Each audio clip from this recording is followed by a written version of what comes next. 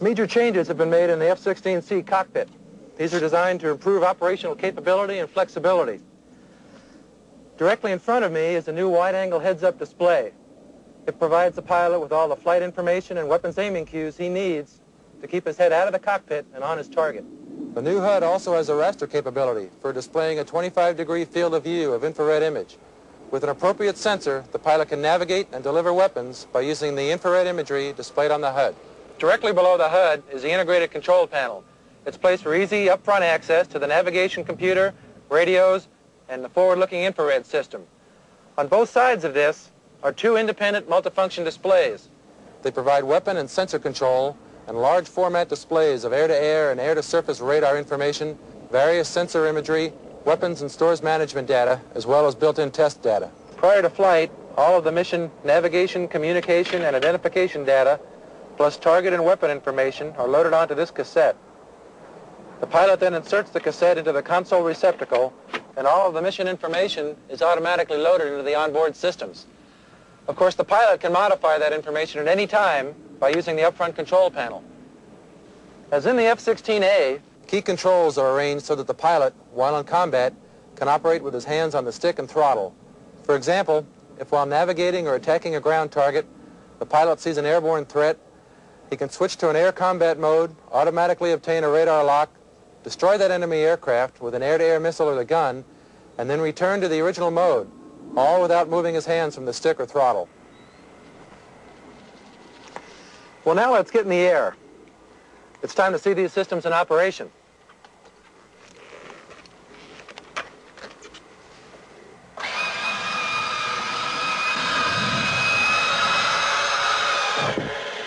Just like the F-16A, the F-16C is easy to start. No external support equipment is required. We only use one switch to turn on the battery and another switch to start the jet fuel starter.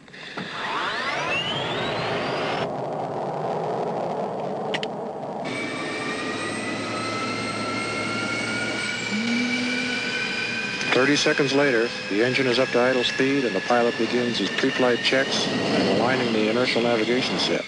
The entire process, from start to takeoff, can take less than 1 minute, but today we'll take it a little bit easier.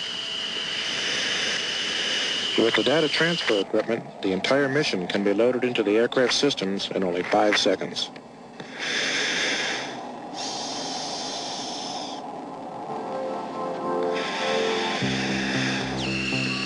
Carswell Tower, Dynam 5 for takeoff. Dynam 5, Carswell Tower, wind 170 at 10, cleared for takeoff. Dynam 5, roger.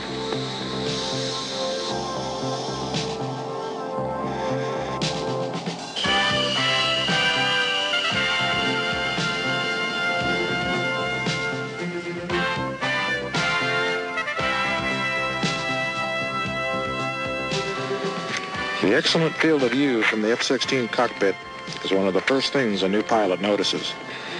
With no canopy bow frame and a low canopy rail, he has an unobstructed view of the world outside.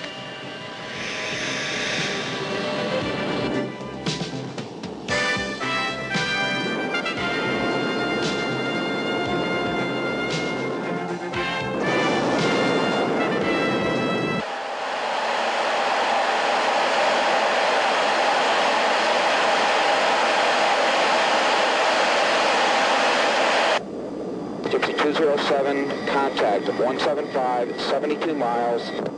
Looks like a flight of 2, Angels 10. Close out, curves showing 78 miles. James, close out shows 20. Misstep away.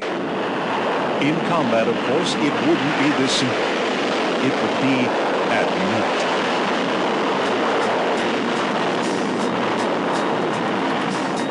Lanterman, developed by Martin Marietta Corporation, stands for Low Altitude Navigation and Targeting Infrared Systems for Night. It combines forward-looking infrared imaging, terrain-following radar, precision pointing and tracking, laser designation and ranging, and automatic weapons handoffs to minimize pilot workload. Pilots of the 4th Tactical Fighter Wing say they can drop their bombs within 10 meters, some say 10 feet of a target. This accuracy can be achieved using the radar and infrared navigation pod. As the pilot goes into an attack, he maintains his overall situation awareness in the hunt. He finds the target area and positions himself with the infrared or FLIR sensor of the navigation pod. The final approach is then set up with the targeting pod.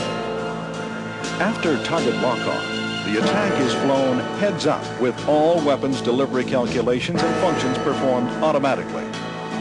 But for all its capabilities, it's really only a stopgap measure. From the moment the